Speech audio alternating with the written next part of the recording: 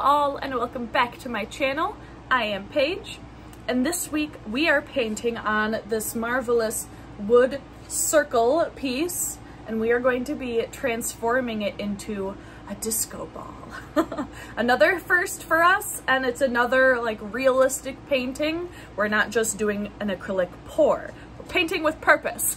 So if you're interested in seeing how it turns out, please continue watching.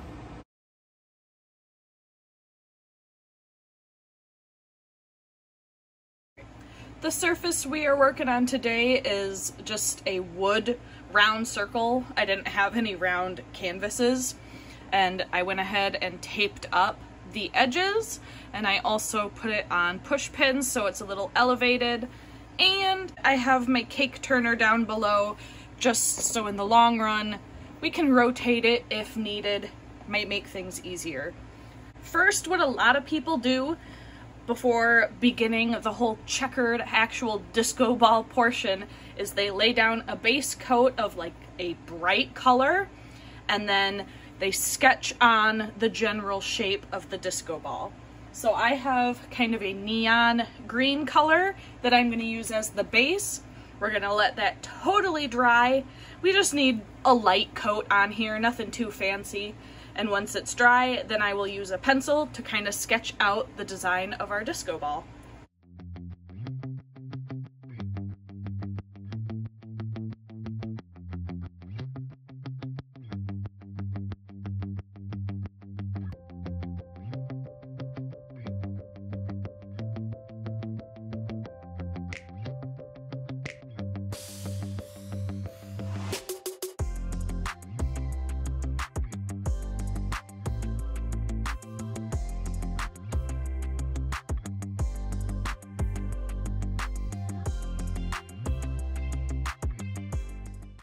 The next thing that people seem to do is take this plain neon background and kind of add some like soft tones to it to add a bit of dimension.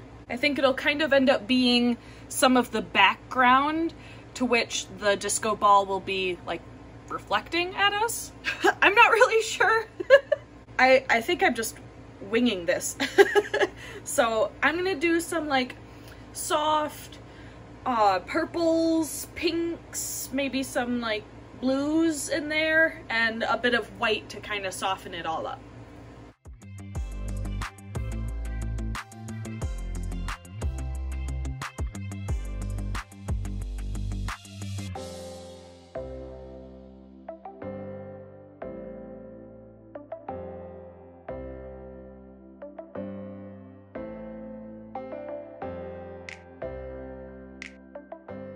Our base is done. I think this looks pretty cool. You could kind of see the outline from the lines that I drew previously, but I went ahead and redrew them. It's now time to lay down our tiles. And I think I'm gonna kind of stick with similar colors to what's beneath them, doing various shades of kind of yellow and pink and maybe orange to blue and purple. I'm just gonna kind of place down what I'm feeling. The cool thing about this is if I don't like it, I can just wait for it to dry and then paint over top of it. The more layers you add to something like a disco ball, the more it just adds to the dimension. I have several kind of medium-sized brushes. I think I like this one that has a nice flat edge so I can easily just kind of paint down tiles. And then I have skinnier ones for later when I do like the actual striping of the disco ball and spaces in between the tiles.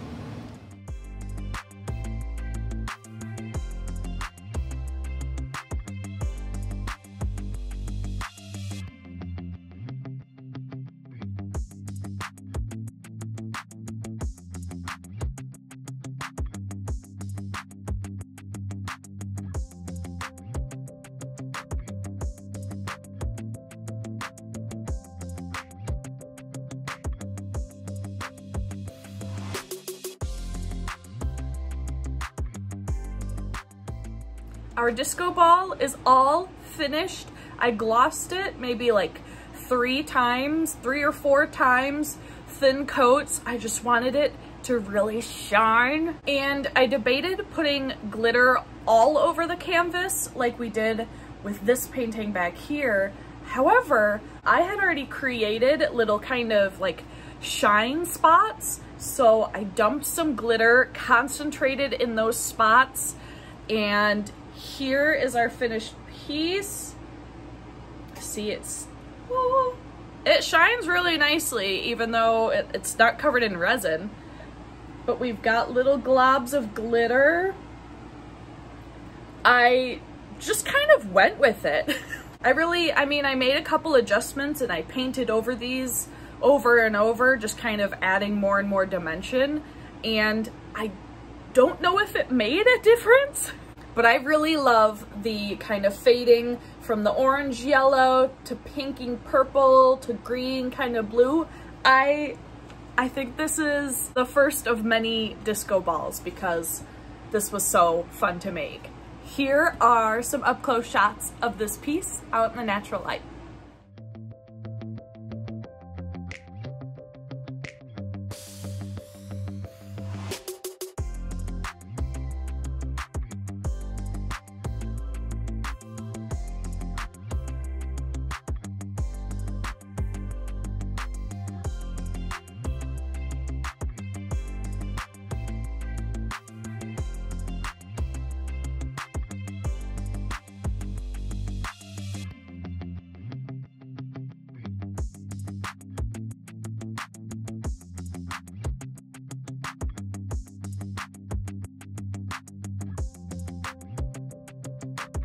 Thank you guys so much for watching this week's craft. I hope you all enjoyed it, and if you did, feel free to hit that like button and subscribe to the channel. I tend to post videos on Fridays. I also put a list of all the materials I used in each week's craft down in the description box below. I'll see you guys all for the next one.